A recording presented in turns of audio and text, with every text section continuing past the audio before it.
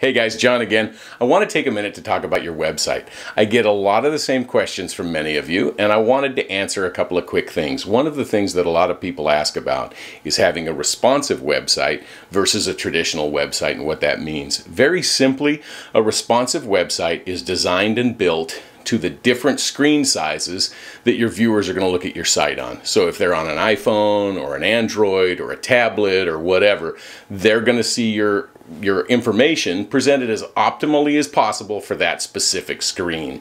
So that's what a responsive website does. It reads the device that the person is on and gives them the appropriate view. Whereas a traditional site, we could build those to where they scale as well. If you think of the front page of a traditional website, much like a magazine cover, it would be like taking that cover and scaling it up for a bigger screen or scaling it down for a smaller screen. So while all the information may be there, when you're looking at that on a smaller screen, it's very tough to read. So no question today, the responsive website is absolutely the way to go.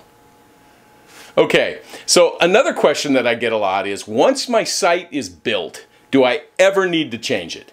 Well, to put it very simply, the answer is yes, but not because you couldn't just leave it there running. You certainly can. It's just that if your desire, like mine, is to get as much traffic as possible and as many people as possible seeing what you've built and bringing them to your business or your store or whatever you're promoting, then the answer is yes. So Google and the other search engines absolutely look for the relevancy of what's on your site and how often it's changing. So while you don't have to do it every day, it's pretty great if you're doing it, let's say, a few times a month, maybe once a week, minimum once a month, so that that thing's there. If you go more than about 3 months, you're going to definitely see a degradation in your standings on Google and how they find you.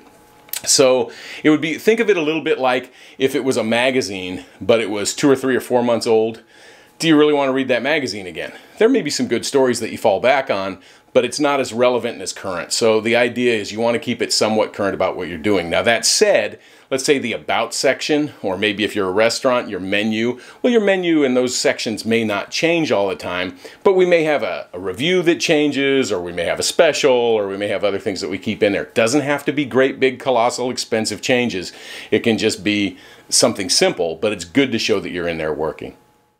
All right, next question. I get a lot of people asking, what about web builders? Full disclosure, guys, obviously I am not the only solution to building your website, although I guess I'd like to be, but in any case, there is a spectrum of options when you go to build your site. On the low end of that scale would be the builders. On the high end of that scale would be a team of experts working every day to create something like an eBay or an Amazon that's ever changing and has lots of automation and lots of things going on. We come in the middle of that. What I'm trying to accomplish for you is I'm trying to give you a site that has a lot of those high-end options built in, a lot of that really easy to use usability for your client base without that high-end corporate money to fuel that thing. And we want to be higher up on the scale. We want to be seen better than those builders get. They don't have the same SEO, which is your search engine optimization. They don't get found the same way as a professionally built site. So hopefully that answers a little of those questions. The other one that I get a lot along with that is if I already have one of those sites, or if I have a blog that I like to maintain, can I continue to do that and integrate it into or continue to use it the same way with a professionally built site? The answer is absolutely yes. There's no problem doing that at all. It's seamless for your clients, and be happy to help you with that. So as you have more questions, let me know, but hopefully that gets you started. Lots of options. Okay, social media. Does my social media help my business and my sales and my website? Absolutely. And if it's not, it should be, and I can help you with that. So think of your business being in the center, and think of multiple streams of income coming in from different sources. Be that walk-in customers, be that mail order, be that phone orders, you know, whatever it is that you get those things from. Social media can certainly be a part of that. Well, the way I like to describe it to everybody is if you think of your website as being very much like your brick and mortar store. It's in the center of your marketing, and you're bringing people from these other sources to that center, or you're providing some of the same services within those other fields. So it's a little like, hey, if I have a store downtown and I get a certain number of people that walk into my store, be that from advertising I'm doing or from the fact that my doors are open every day or whatever that is, but there's still a bunch of other people up the street at the park. Well, think of that as like your Facebook or your Instagram. Well, maybe there's 5,000 people over there every Sunday playing soccer or whatever it is. It'd be nice to have them come into your business. So that's a way to bring them in there. So eventually what we create is what they call a sales funnel, and we bring either your products to those places or we bring those people back to your website with some well-organized posts or different things that show them what you have to offer too. So yes, it absolutely helps. We can help you with that. We can certainly get into more of that privately if you have questions. Okay, e-commerce. All the time I'm getting asked, can I integrate e-commerce into my website? Well, obviously, yes, everybody's doing that. Be it merch for your YouTube channel or merchandise programs for your, events or whatever you're doing. There's lots of things we can do there that I'm happy to help you with. We can even set you up to where you're selling on Amazon if that's what you want to do, be it books or products. However, e-commerce works very well. You have a lot of choices.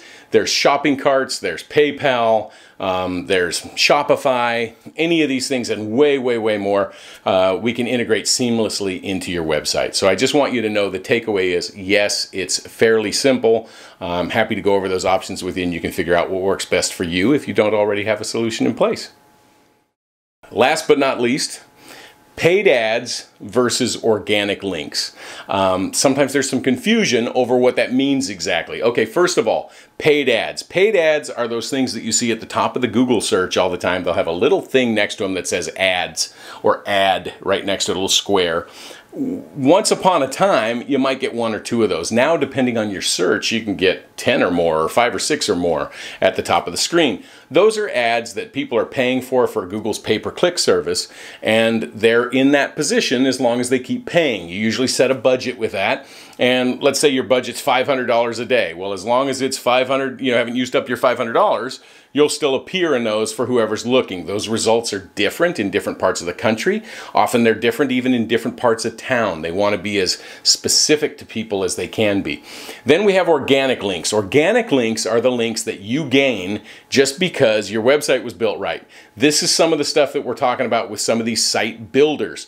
The site builders don't have the same coding and the same things that help you get the same organic links. It's not to say that you won't get any, but that SEO that you've heard us talk about or that you've heard others talk about, they always say SEO, search engine optimization. Well, that's all about gaining those organic links. Organic links don't go away when the money runs out. There's no money to run out in that case. We build the stuff into the site. We build it so that it searches certain key values so that the search engine finds you in your region or in your specific business, etc. And then those keep paying dividends continually because your site's built properly. Now, both of these strategies can be very useful. It's not that one's necessarily better than another, but we can certainly talk more about what's best for you. That's the fast tutorial on website building for the moment, and I'm sure you'll have more questions. I'm happy to talk to you. I'm here for you. As you think of more things or have more things that you want to develop out, there's more we can talk about relating to web sections, different ways of organizing your website. We can talk about that in a future video, or I'm always here. Feel free to give me a call. I look forward to hearing from you. Let's get your website started today and get you some online success that you've been waiting for. Take care.